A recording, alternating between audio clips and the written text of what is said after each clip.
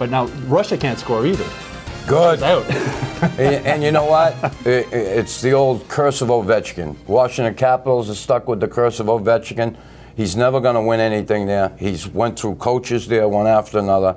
You could put him with the Stanley Cup favorite. You could take him from the Capitals and put him, say, the two finalists are going to be Boston and San Jose or LA or Chicago. Put him on Chicago's team. He'll screw it up.